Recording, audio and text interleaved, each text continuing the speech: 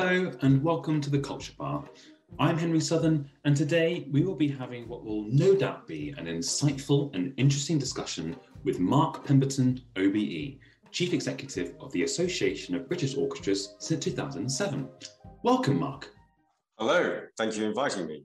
Well, thank you for joining us. I mean, you've had quite a year already. I mean, you've received an OBE in the New Year's Honours List. Congratulations. And thank you very much.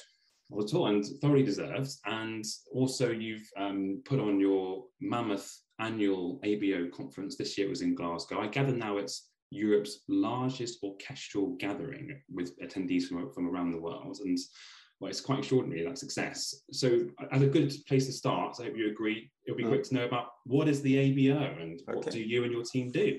Yeah, well, the ABO is the representative body for professional orchestras, youth ensembles, and the wider classical music industry. I mean, at the core of it are its full members, so rather 70 professional orchestras spread across the UK, coming in all shapes and sizes, the well-known large symphony orchestras, the orchestras of the opera and ballet companies, the BBC orchestras, and chamber orchestras, period instrument ensembles, contemporary music groups. But at the core of them, they are professional orchestras. The musicians are paid either on salary or as freelancers. We've been around since 1948, so over 70 years old. We started as an organization whose primary purpose was to negotiate with the musicians' union, to negotiate pay and conditions for musicians. But within a few years, its role expanded, and it's much more now an advocacy body. And in fact, what we do is three things. We call them championing, connecting, and developing. So the championing is all the advocacy work we do. And we'll go into some more detail about that later and exactly where we are now. But I see that as what I call the macro and the micro. The macro is articulating the public value of orchestras and their place in society. And the micro is liaising with government on specific tax and regulatory issues. And prior to Brexit, we obviously also needed to have input into the European Union and how it developed regulations, which we do through a European Federation of Performing Arts Employers Associations from all across Europe. So that's what we are. We are a trade association for the UK's orchestras. I mean, that's a massive remit from what you were just describing, and there's a huge amount you're responsible for. Because just to expand that, as well as the Champion, the Connecting is the annual conference, but we do lots and lots of other events for members. We have these specialist manager groups, so finance, fundraising, education, marketing, digital, communications, concert orchestra management, and chief executives themselves, and education management. These groups we bring together on a regular basis so that they share, a problem shared is a problem solved. And then we have a developing strand of courses, but also something we've developed over the last few years is a focus on leadership. It's a tough job running an orchestra, and it's been tough, even tougher these past 2 years. So we've been looking at both how we help build resilience among the people who are running our orchestras now, but also nurture the next generation so there are people ready to step up into those leadership roles when they become vacant. And we're very proud of our Find Your Way program. I've been very fortunate to be a recipient of that, and it's fantastic with Richard Wigley and Andy Beaumont, Fiona Harvey did a fantastic job organising that. And it was exactly. And I think you picked up on when you were talking about the conference and the connecting aspect of your work. Both that and within the Find Your Way and developing, there is very much a collegiate atmosphere amongst the members of ABO and knowledge sharing. And a lot of people assume that orchestras are competitive, and of course, but actually, I'm really impressed with how collegiate they are. That they get that it's best to work as a collective and solve problems and make progress together than it is to try to fix things alone. I think I would certainly, from my perspective, working in international touring, it is, as you say, from the outside, it probably looks like people are competitors, and they are. The orchestras are competing for the same type of festivals and venues, etc. But actually, as you say, within that, I know that tour managers and us as well speak to other orchestras that have been to certain territories and get their advice, and there is yeah, very good atmosphere of knowledge sharing in that respect. But just going back to championing and public value, in the sort of 15 years you've been with the ABO, have you seen a change in the perception of orchestras on the public value at all? Yes. I think when I arrived, there was still an understanding that orchestras alongside opera and ballet was very much a primary component of the arts funding system.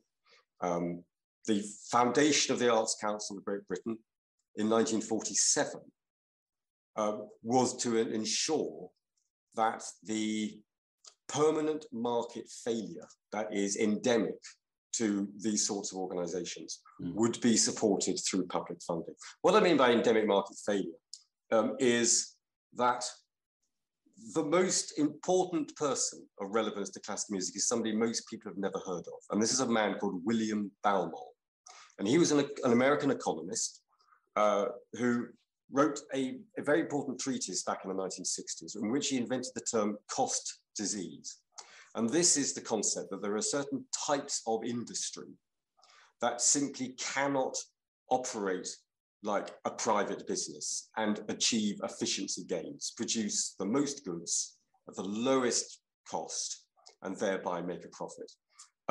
So along with, obviously, this is how the public sector works, he actually used a string quartet as his case study, that a string quartet will always require 4 musicians and will play works that take as long to perform as they did when first written. You cannot make a string quartet more efficient and say, well, this time we're going to do that work instead of 40 minutes, it will be 20 minutes and we'll do it with 2 musicians. It's just, and of course with an orchestra, you have that whole concept of cost disease writ large. That means that the business model, which is a slightly laughable name we use, is predicated on the fact that every concert loses money. The sheer expense of putting on a concert, not just on the night itself, but crucially the rehearsals, costs more than you can charge the customer to attend, because ticket pricing is market sensitive. And it's a delicate balance between how expensive you can make your tickets without deterring the customer from buying them. So must make yourself too expensive. Plus, of course, we want cheaper tickets available in order to widen access. So you're then stuck with cost disease, the endemic structural deficit that goes into the business of putting on concerts. Well, how do you plug that back? Through fundraising and through public subsidy. So now back to the public subsidy. So what I've seen over the 50 years is that from the position where, well, clearly an arts council funds orchestras, opera and ballet companies, to a position now where questions are being asked as to whether they should remain publicly funded at all, whether their value is sufficient in terms of 2 primary challenges of relevance and inclusivity. So I think that this issue of relevance has become hugely challenging. The other thing that we've been dealing with, and we're talking here really about global challenges for orchestras. This is not just unique to the UK. Is the sort of media and political perception that classical music is dead, or if it's not dead, it's dying. And actually, we can be our own worst enemy. The number of times people in our business say, nobody goes to concerts anymore. Well, of course they do. And one primary tool that the ABO does every 3 years is a statistical survey of its members. And so it's quite crucial to say where we were. The last time we did that in 2019, it showed us some very big numbers in relation to our social and economic value.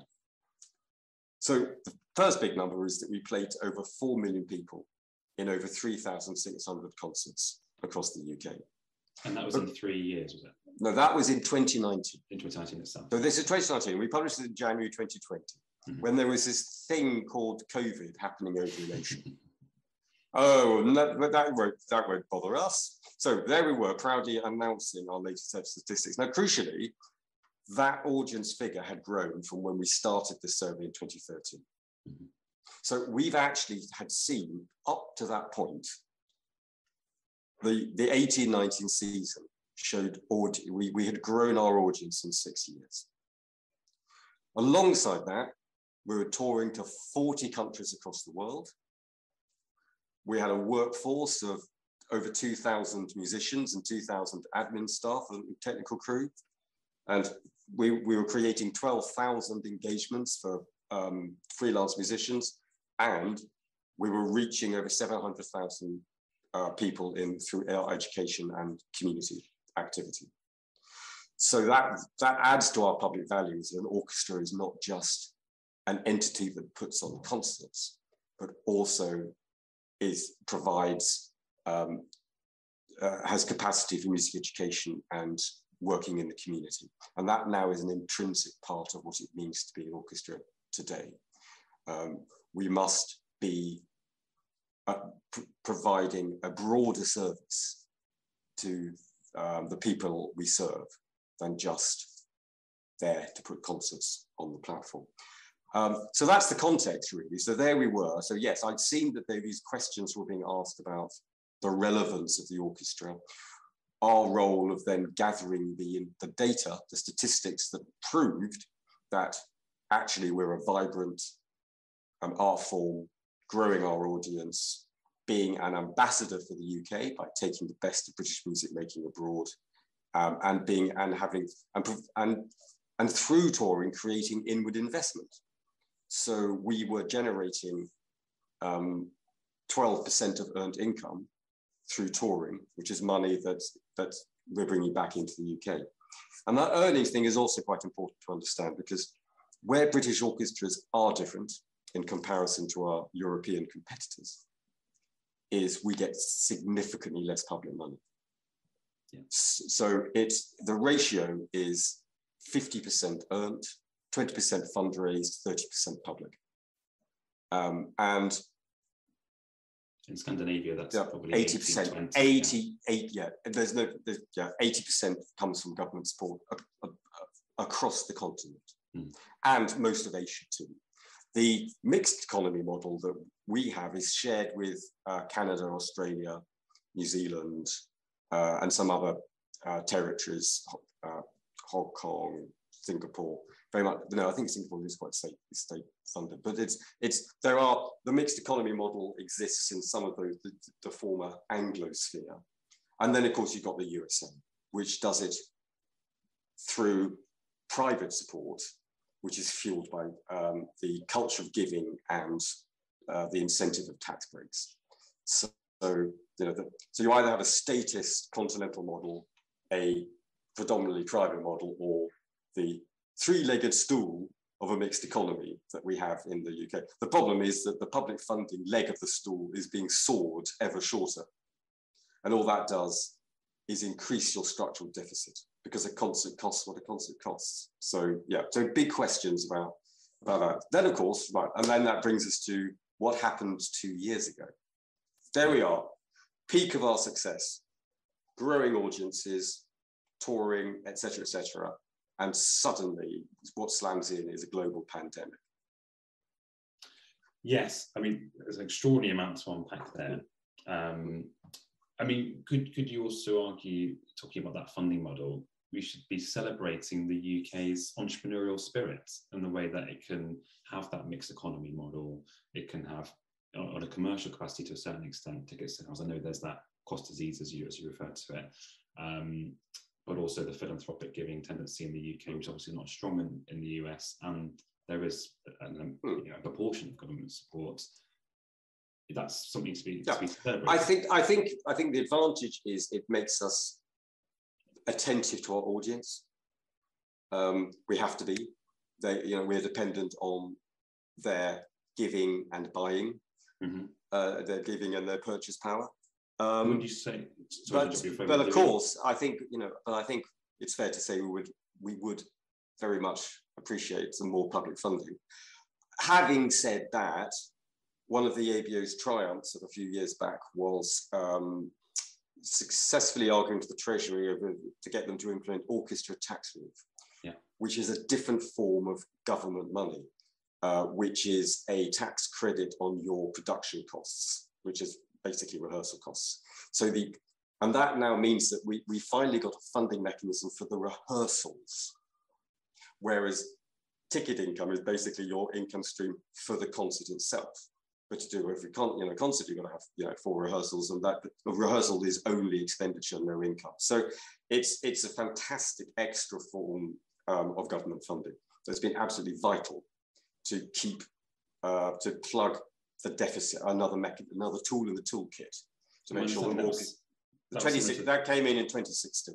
And that was similar to the theatre. Yeah, theatre. Yeah. It started with theatre tax relief, and what we did was we said it was film, TV, games, theatre, and we successfully argued that by logic said you had to extend it to orchestras, because an orchestra was already a qualifying cost for, if you booked an orchestra to do your soundtrack for your movie or TV drama series, you get a tax credit on that cost of that orchestra, or for a game soundtrack. Once we got into theatre, that's where it got interesting, because then of course it includes opera and ballet. Therefore, automatically the orchestra, as a cost in an opera and ballet, qualified for tax relief. So I said, well, come on, you've now left hanging what an orchestra's bread and butter is, what it actually is set up to do, which is to put on concerts. You've got to extend it to concerts. And very quickly, all credit to George Osborne, Chancellor at the time, who went, you're bang on, totally logical, we'll do it. And it came through quite quickly. And my understanding, the definition of an orchestra there has been also evolved in that time, how they define what an orchestra is, or is. Oh yeah, because there is no definition. I've never found an actual formal definition. So what we did was we set a kind of, like we said, minimum 12. Because originally they tried to say, and it had to have all 4 instrument groups. Yeah. We said, well, no, because an orchestra can be all strings only. So we had to explain to them. Oh, the best bit was where I actually talked to one of the junior civil servants at the outset of this, who said, well, we've been told to follow up this thing around orchestra tax relief, but we don't quite get it, because we understand with theatre it has to do rehearsals. But of course, that's not the case with you, is it? I went, what? Really? And I suddenly realized he thought that to do a concert, the musicians literally just turned up and played the music on the scores in front of them. That was the in the UK. That was the level of ignorance that I was dealing with. But yes, you are right. We do have to work off fewer rehearsals than may happen in many other countries. I also think, fun enough, and this is a controversial viewpoint, that can give concerts a rather good, risky edge that can be quite exciting. If it's between the very cusp of triumph and disaster, it stirs the spirits. Wasn't it Bernstein said for a great plan, you need a great idea and not enough time, I think, is probably sounds similar. Yeah, but exactly. Just to finish on this point then, I think there is a lot of, and to a certain extent quite rightly, criticism about the amount of state support. And actually, from what you're saying, from the public value, from the audience and the public, it's pre-COVID, and we'll get presumably the results of the next data coming up soon with your orchestras. From the audience perspective, we're engaging more people than ever, and that's very exciting. From whatever reason, the state, there's less statutory funding available. But what you could also argue, they've brought in the tax relief. UK orchestras might be less vulnerable because they've got that mixed economy, and the cultural recovery funding was not to be sniffed at. I mean, I know it was across the whole of the arts, and that's everything from orchestras to comedy clubs, but that was nearly £2 billion, and that's a significant amount of money. Oh yeah, and so basically, as I said, COVID slammed in March 2020, and our dependence on earned income is what made British orchestras so much more vulnerable than our colleagues in other parts of the world. Because as soon as the doors were closed, and you literally couldn't put concerts on, then your ticket income, half your income has evaporated, unlike 20% for a concert of your orchestra. When I was talking with colleagues in other performing arts associations in Europe, they were talking about the impact of their national lockdown as if it was an inconvenience. And that it was simply, it was just the tragedy was that the audience could no longer hear the wonderful art.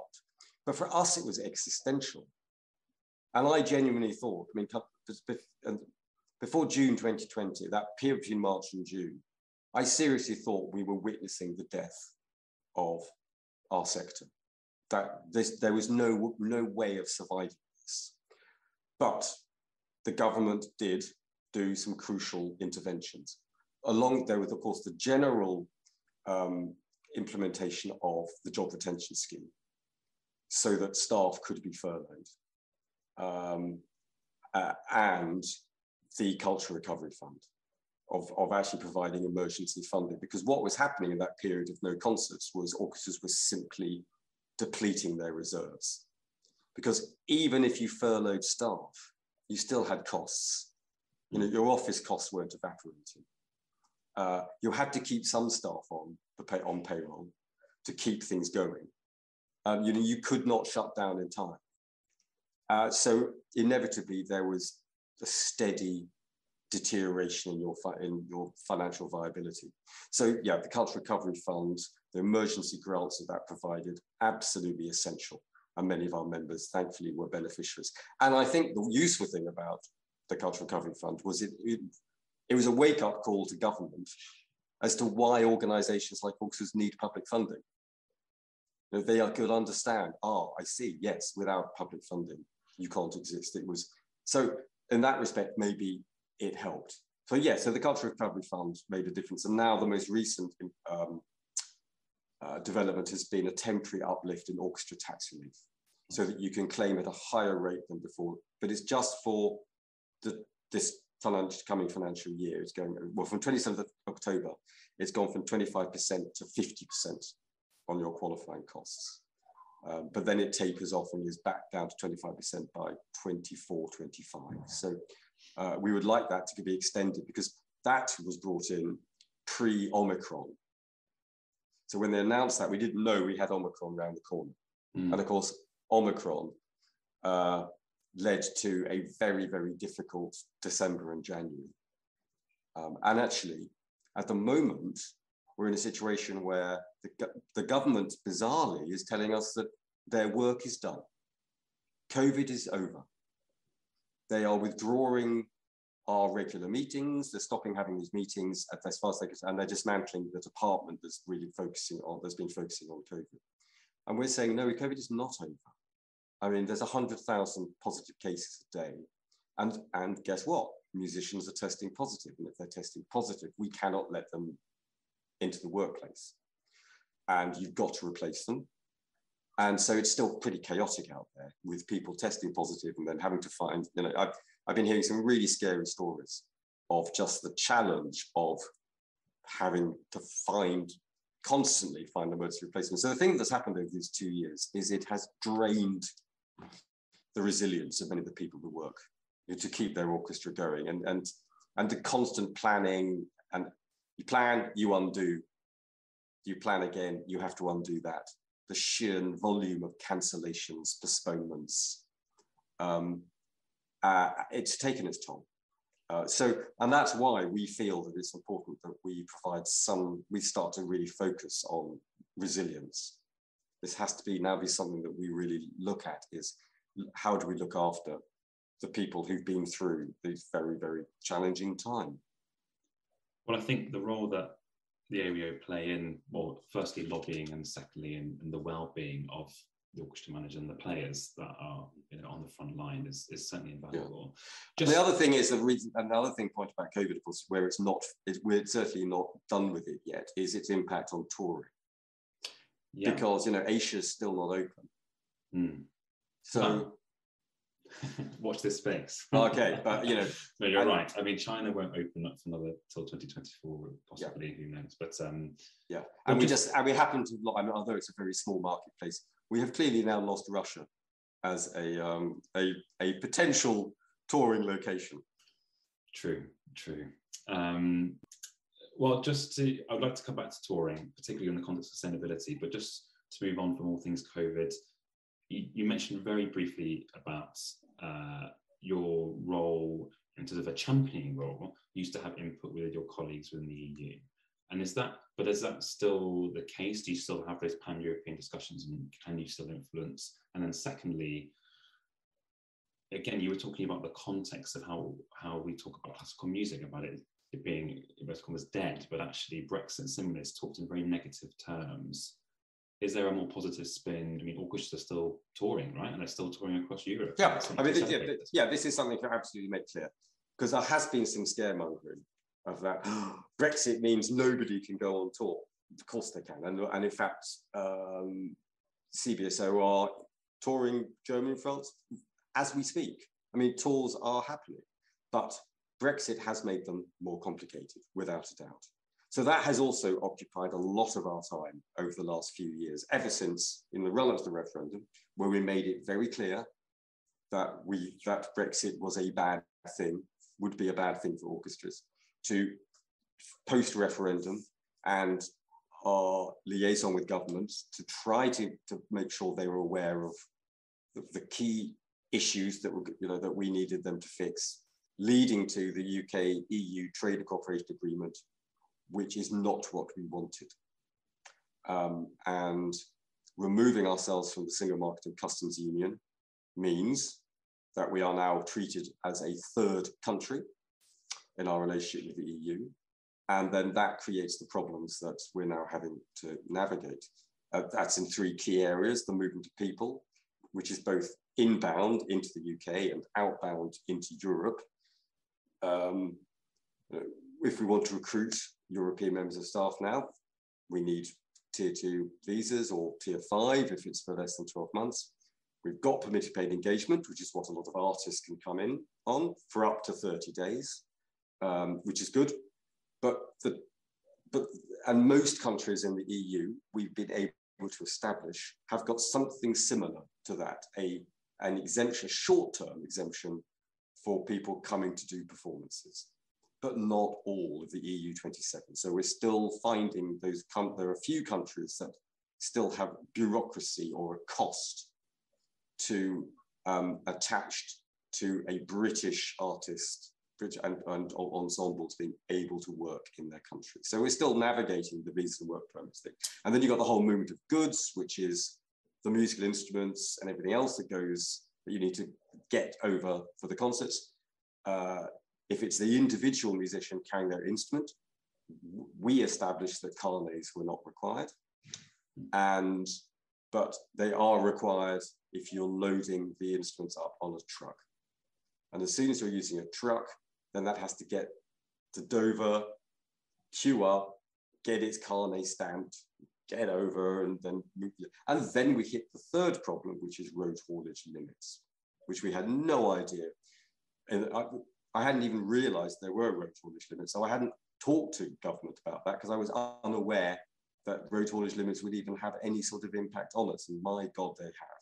So the UK-EU trade agreement imposes very strict restrictions on UK registered trucks doing unloads in the EU to no more than 3 before the truck must return to the UK.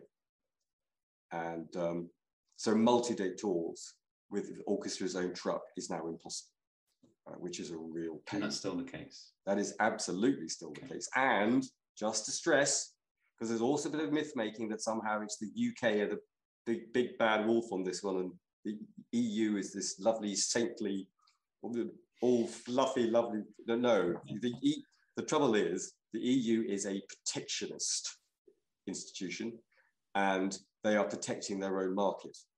And we have fallen into, and we need the EU to fix this road haulage problem. It's not a UK problem. These are conditions imposed by the EU. So we're hoping, and that's where you're back to, are we still involved with our colleagues in Europe? Very much. And we're relying on our good friends at Pearl, which is our European Federation, to broker conversation with the European Commission, in particular over this road haulage issue.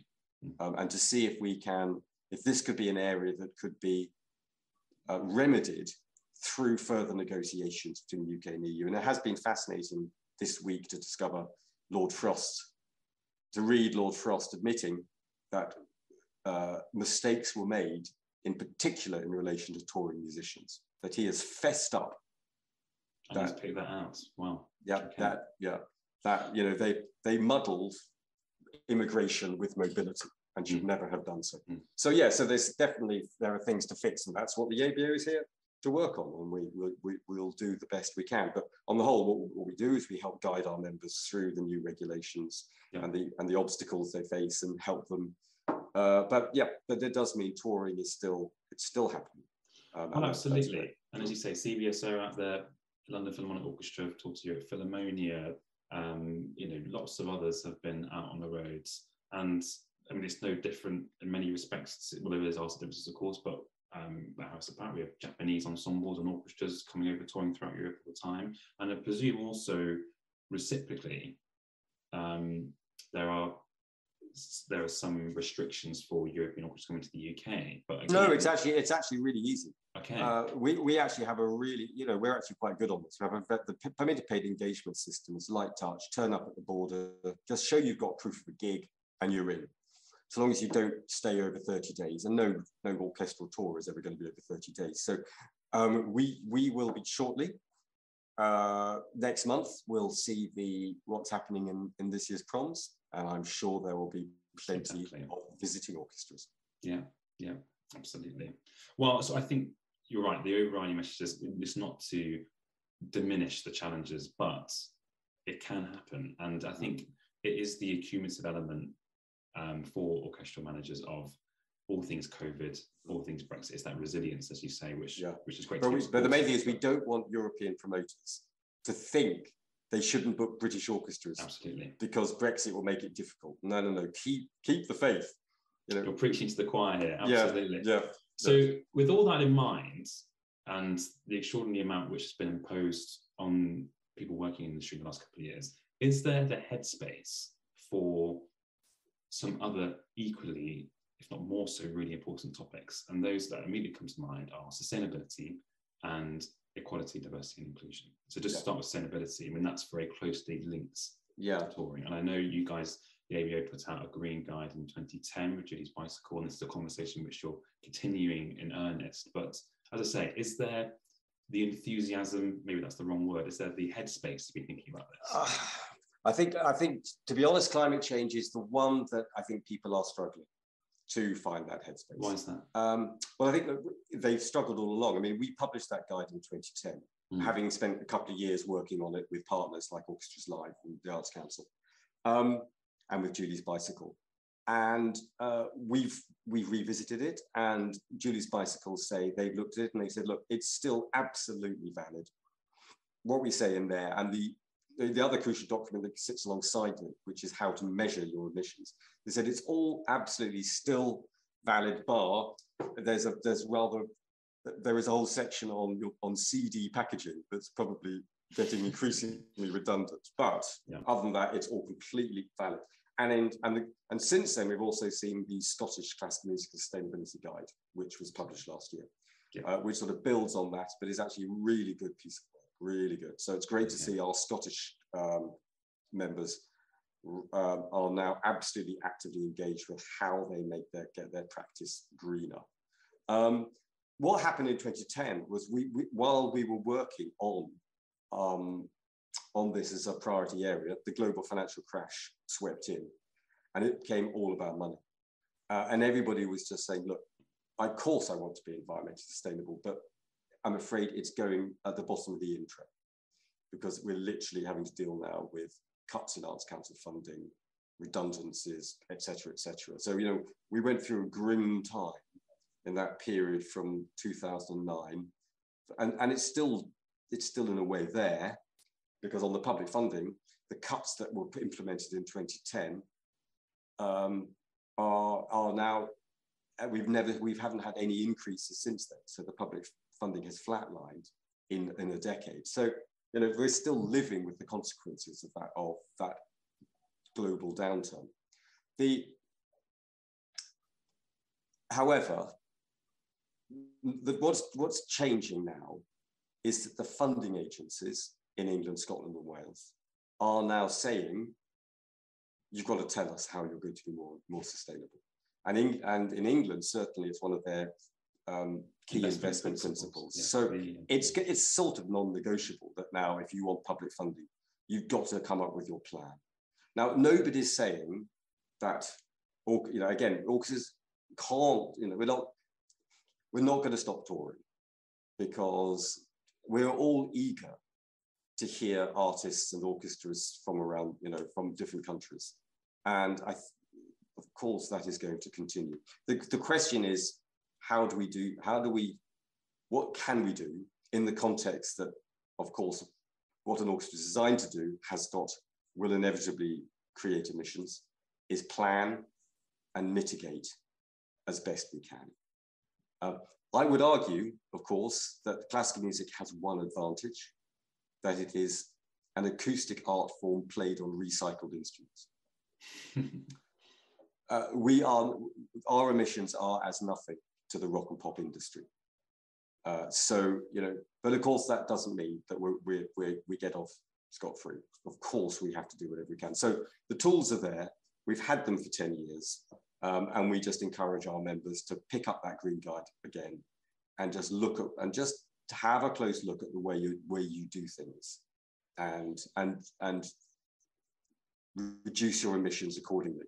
In any case, we've got to see what's going to happen in terms of the UK government's commitment to a net zero economy. Anyway, we will be facing a situation where energy is going to be provided in different ways, and we'll have to look at how we contribute to that drive towards net zero, because eventually an orchestra will have to have, no doubt, will we still have fossil fuel driven trucks? Don't know, so we will have to see. Some people have said to me, why do we have an Asian orchestra comes to Europe, and a European orchestra goes to the USA, and an American orchestra comes to Europe? But that's the way our business works. It's a global art form. And I think it doesn't sit comfortably with me to somehow be so nationalistic that we should only ever hear British orchestras in Britain.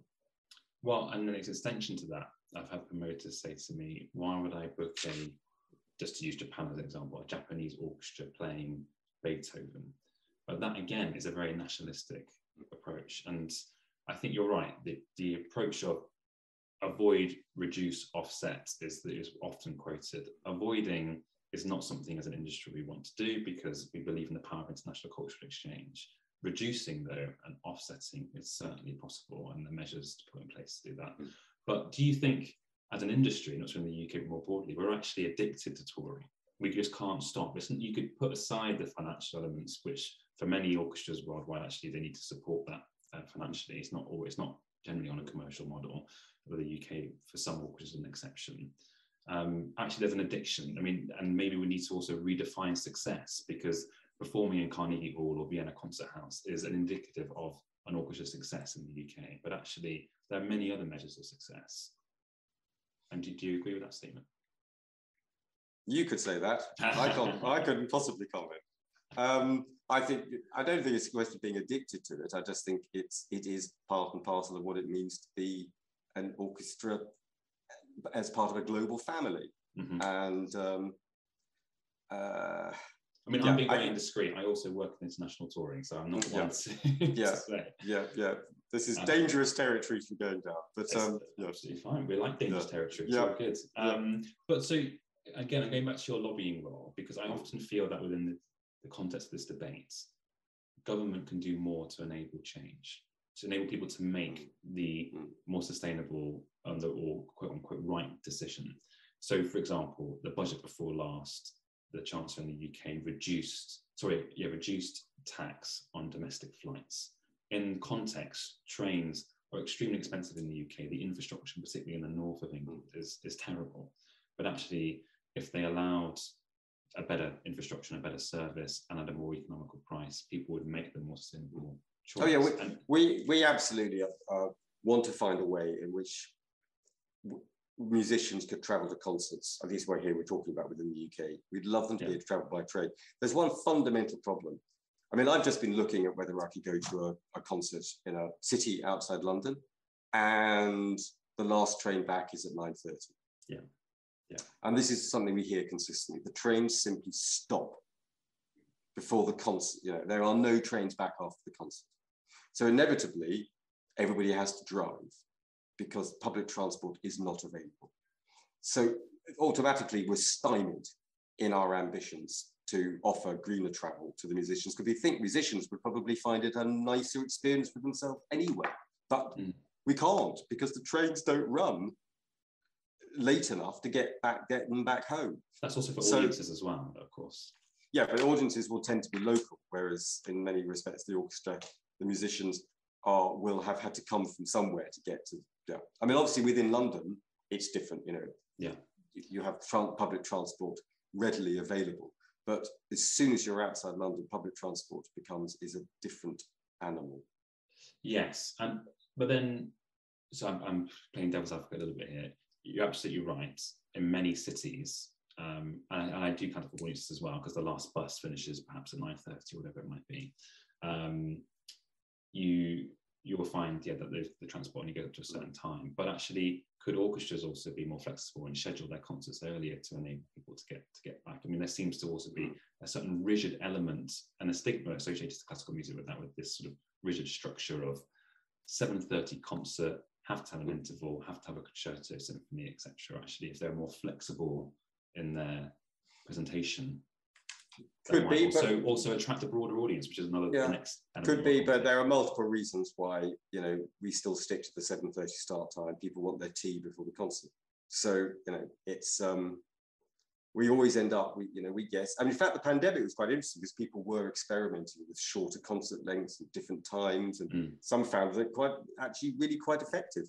But we do seem to be, we have gone back to the traditional model, 7:30 to 9:30. And audiences seem to be happy that they are back to those start times and concert lengths. So I think we have that format and timing for a reason, and because on the whole, it does work.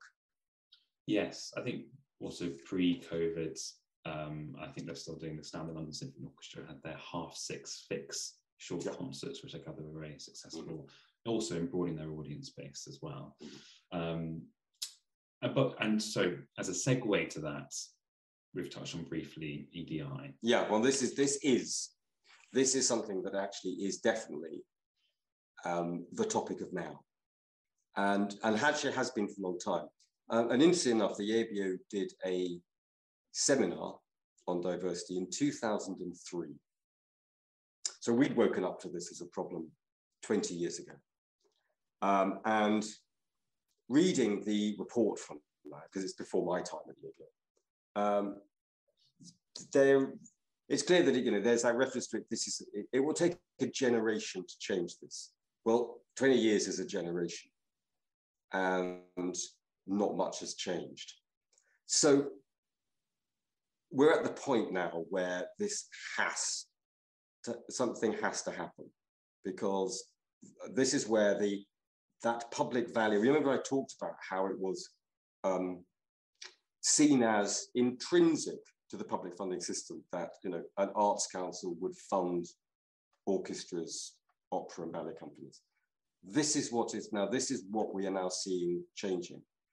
Arts Council England have made it very, very clear in their Let's Create strategy for the next 10 years that there are no sacred cows.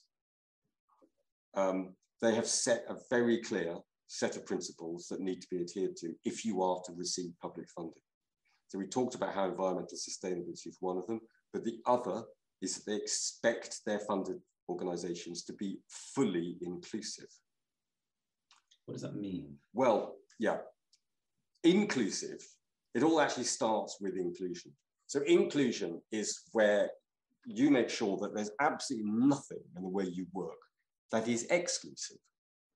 Are you genuinely welcoming of everybody, and particularly people who would fall under those 9 protected characteristics enshrined in the Equality Act of 2010? So, and the 3 obviously big areas for us tend to be race, sex, and disability. These are 3 priority areas. where we have not covered ourselves in glory over the years. Now, we are not alone in this. And the USA is ahead of us, very much so, particularly in terms of analysing, trying to understand why they are not as diverse as American society is itself. And, you know, you have an orchestra in a city like Baltimore or Detroit that does not reflect in the residents of that city. And we have the same here. So are you talking about staff or administration or players or both? I'm talking about everything. Okay. Everything. So, you know, we are talking here about, well, the primary focus is the musicians. The music, you know, because obviously that's what the public sees. That's our shop window. And the public sees a lot of white people. And there is this line that if you can't see it, you can't be it. And unless we have a more diverse roster of musicians on the platform, we will not make progress. But the problem is, how do you then get there? Particularly when, if you're a member of an orchestra, you effectively have residency rights. You know, that is, you are a member of that orchestra, or you're a salaried employee. A theatre has some advantages. If I'm putting on a production, I cast to that production. I can change my cast every time I'm putting a new play. But an orchestra is that body of people who've been through a rigorous recruitment process to win a seat in the orchestra and can stay in that seat for 40 years. So it's a very hard engine to change. But change has to come because, as I say, the Arts Council is now saying you must provide evidence of your inclusivity. So we do have to ask questions now: how we recruit, which artists we're booking, what repertoire we're playing, and of course, who also we are reaching through our education and community work, and ensure that every aspect of that is inclusive. Then, of course, you also have the same question to ask about your administrative staff and your governance, your trustees. Now, interestingly enough, you see, your admin staff and governance is actually easier to change than the musicians, because there's churn in staff and fixed term limits on boards. So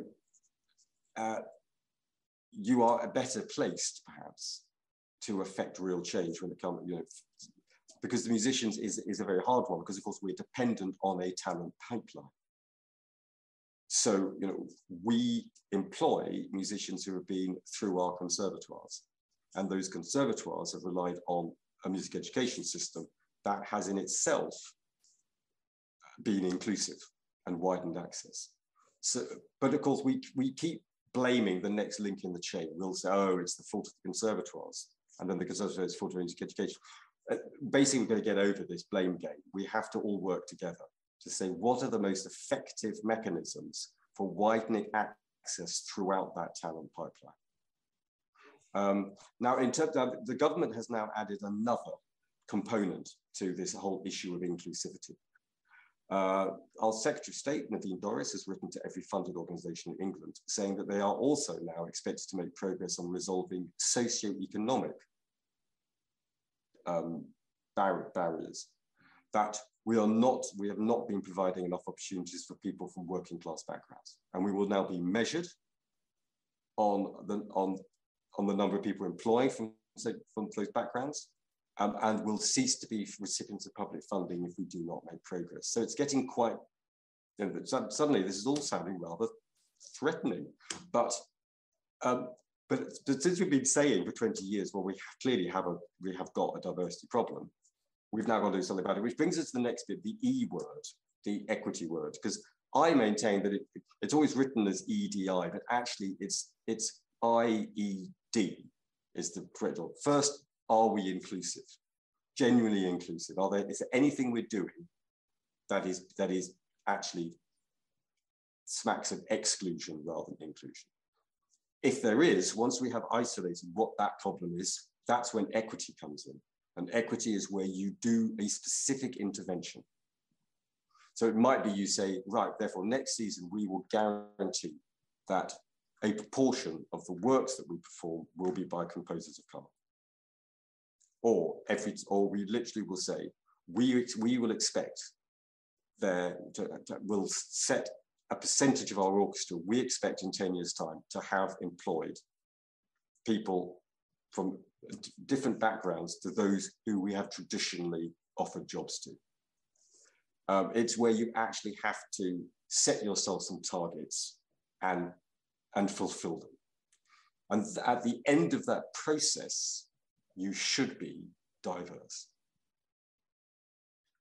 So it sounds in many ways that it's encouraging that there are these stipulations, that these targets need to be fulfilled from, let's call it IDE then, and IED. IED, thank you, and social economic standpoints.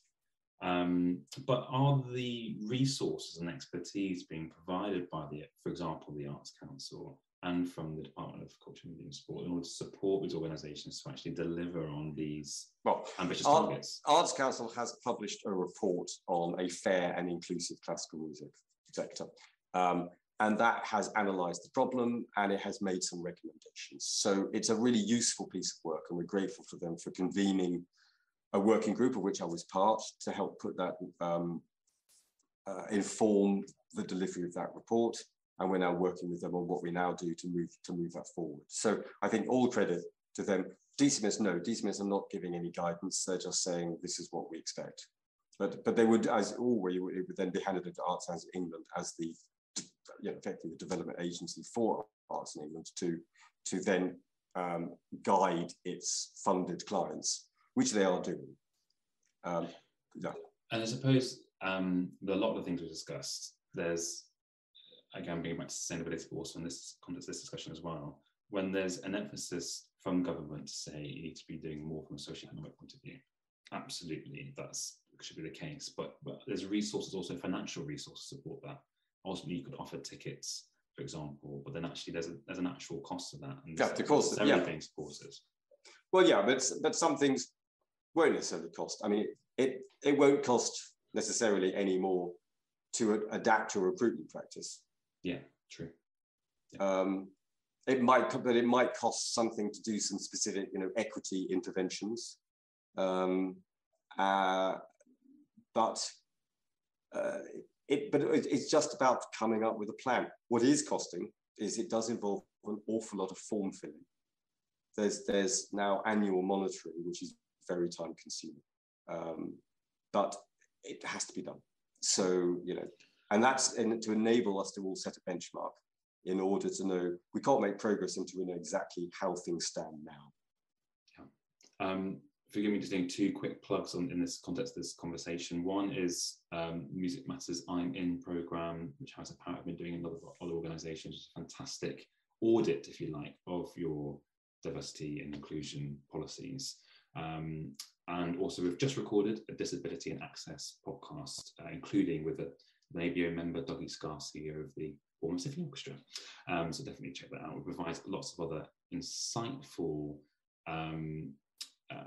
ideas about how you can enact meaningful change. So as we come towards the end, Mark, this has been fantastic. Thank you so much for giving us a snapshot of what the British orchestral scene looks like now. I always love to finish on a positive note. So what are you excited about most for the sector going forward? Well, not so much going forward. I think what's really inspired is actually how enterprising and ingenious our members have been through the pandemic.